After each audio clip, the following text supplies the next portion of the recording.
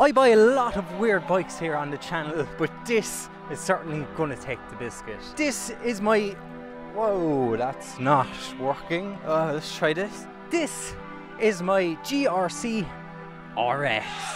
I was browsing Marketplace the other night, and as soon as I seen this for sale, I knew I had to have it. This is a GRC RX, an Italian two-stroke Minimoto. You see, most of the pocket bikes you see for sale throughout Marketplace are cheap Chinese toys fitted with very underpowered engines. This, on the other hand, is a genuine Italian-built race bike. These are sold in both air-cooled and liquid-cooled versions, this one being an air-cooled, fitted with a 6.2 horsepower Pellini engine. Several other power models were available, the largest being a 14 horsepower water-cooled version. The RX also had a bigger brother, the RR, which was 10% larger. Looking around the bike, it has absolutely brilliant build quality with this cool mini trellis frame. The previous owner upgraded these forks to Stamas 25mm forks. The originals are 22mm.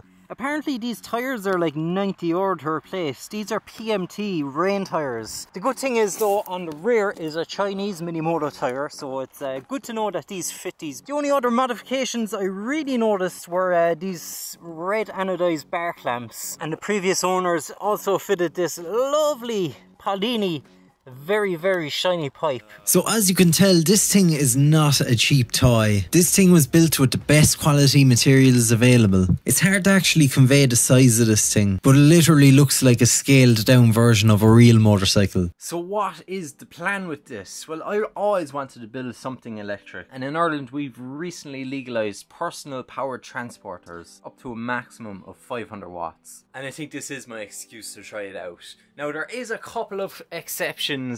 PBDs have to have a maximum unladen weight of 25 kg, which I don't think will be a problem with the GRC. It also can exceed the speed of 25 kilometers an hour. So I am going to dip my toes in. I've paid €121 for this 1800 watt motor and controller. It's 48 volts, but I did hear you can actually overvolt some of these Chinese controllers. So once we get it, we'll have a look, we'll see what we can do, what battery we can fit in here.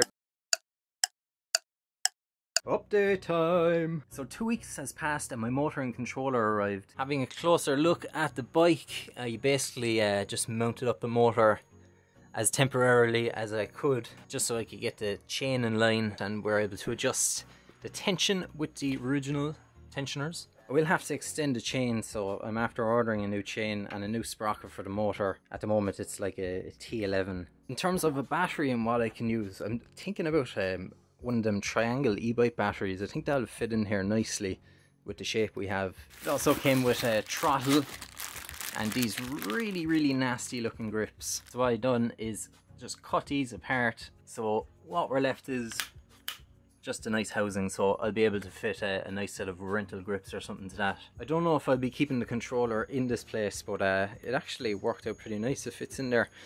I was thinking of mounting it to the front near where the radiator would sit, just so it gets a bit more airflow. We're also left with the lovely Pellini pipe and the lovely small tiny motor. Look at the size of this thing.